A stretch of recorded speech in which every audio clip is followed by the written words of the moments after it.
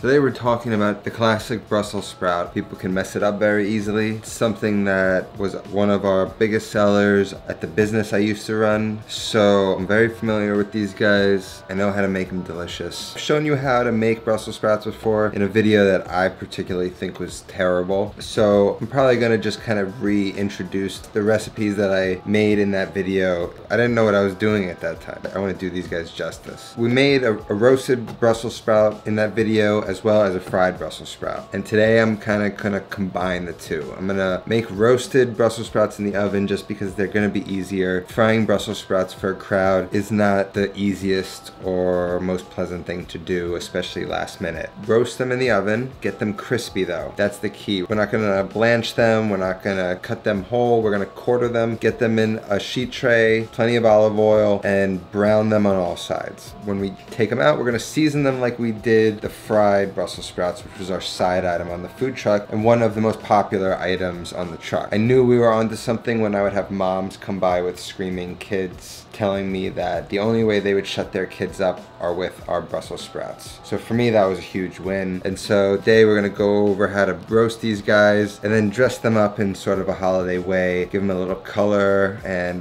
make them look nice for the holidays. So let's just jump right into it. First thing we wanna do is cut these guys. And as you'll see, you can get a variance in size when you buy Brussels sprouts. Usually the strategy is most of them are in this category of size that I can see. So I want to quarter these guys, and then these smaller ones, I think I only need to halve them. So just use your judgment. I mean, you can clearly see it's like this is half the size, so I don't need to cut this one as much as I need to cut this one. But by quartering this one and having this one, it'll have them all kind of cook at the same speed.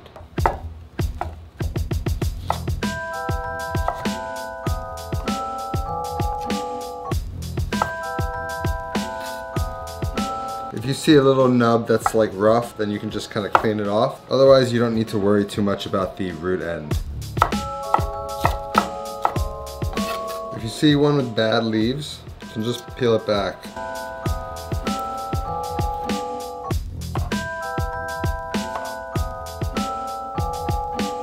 We got our Brussels sprouts cut. They're nice. These are gonna they have three sides that we can brown. So when got them in the sheet tray, we can flip them every now and then, make sure everything's got nice color.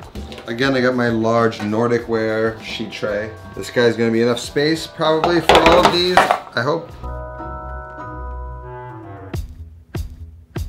So there's about 2 pounds of cut Brussels sprouts, fits on one sheet tray. I think I'm happy with the amount that fits on there. Just kind of get any pieces that I see that might burn. And then we want to get these seasoned and oiled up. We want to get plenty of olive oil on these. We almost want them to fry. If you're not going to use enough oil, you're not going to get the color that you want. So be generous. You don't want them swimming in oil, obviously, because it's dangerous, but like you want them generously coated. You want the bottom of the sheet tray nicely coated, and that's gonna get enough heat on these guys to give them color.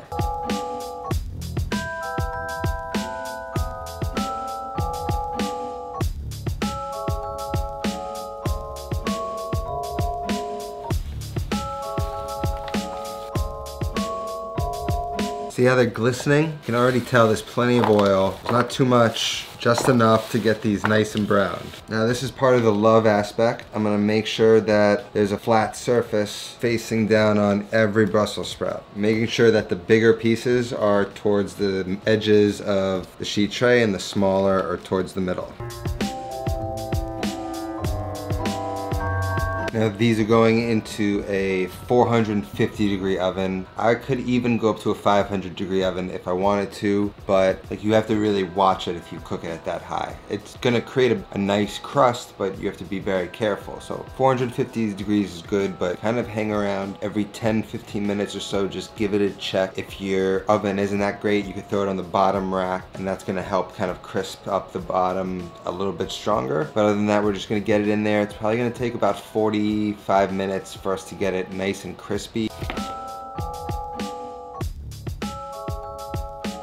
Then when it gets out, I'm just gonna put a pinch of salt, a couple pinches, and then white pepper, just about a tablespoon of that. And then this is gonna be our little seasoning that we're gonna sprinkle on top The white pepper, I don't know why we used it, but it really does something. It adds a different sort of flavor to the Brussels sprouts that's a little unique.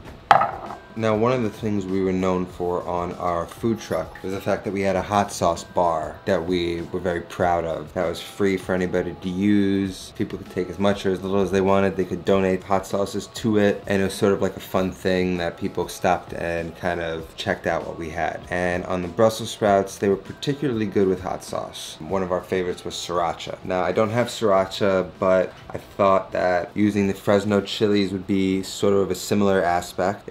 Doesn't have that sort of vinegar acidity that we're looking for, but it sort of adds that spice that is nice to the sweetness that we're gonna add from the agave, which is how we seasoned our fried Brussels sprouts. So I'm just gonna slice these up into diagonal sort of rounds. It's gonna add some nice color and add some nice flavor.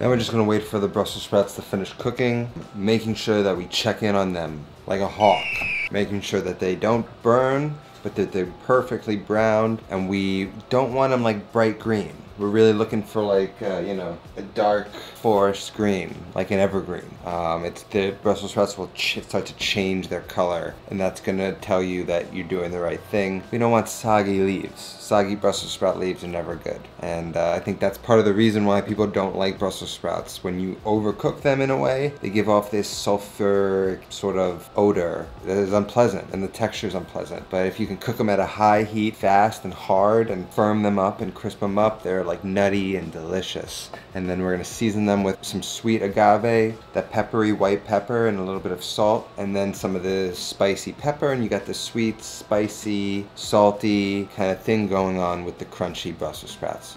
It's delicious, and I think you're gonna like it. So see, obviously in the center you don't get as much, but we're gonna flip them to that other side. This is where the love in cooking comes in.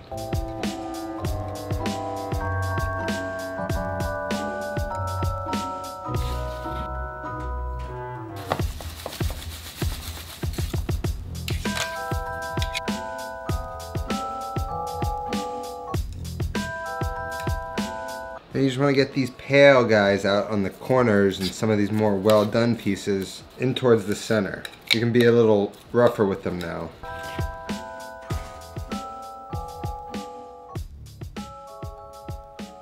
So as you can see, these are nice and crisp.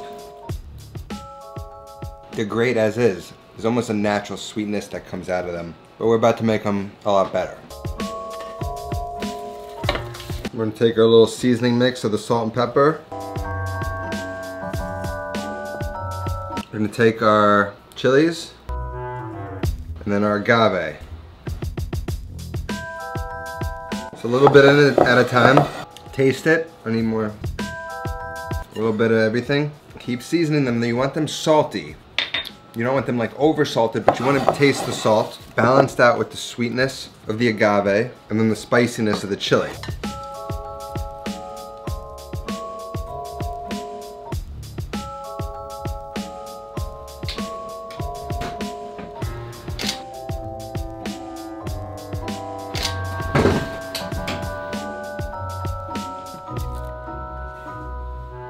The chili is a nice addition. It's a nice substitute for hot sauce. It's more of an elegant attempt at it. You could use hot sauce. You don't have to use the chili at all. If you get them nice and roasted and crispy, if you're too scared to roast it at 450, you can roast it at 425 and just kind of roast it a little bit longer. You want a high enough temperature where these things are gonna brown nicely like this. And you get a nice little crunch. The kids are gonna like this. It's a sweet and a savory kind of aspect. It'll balance nicely like a rich steak. But this is one of the fan favorites. We do these a number of ways, and I'll probably just keep showing you different ways that we like to make them. But I'm happy with these. Next time, I'm making pecan pie.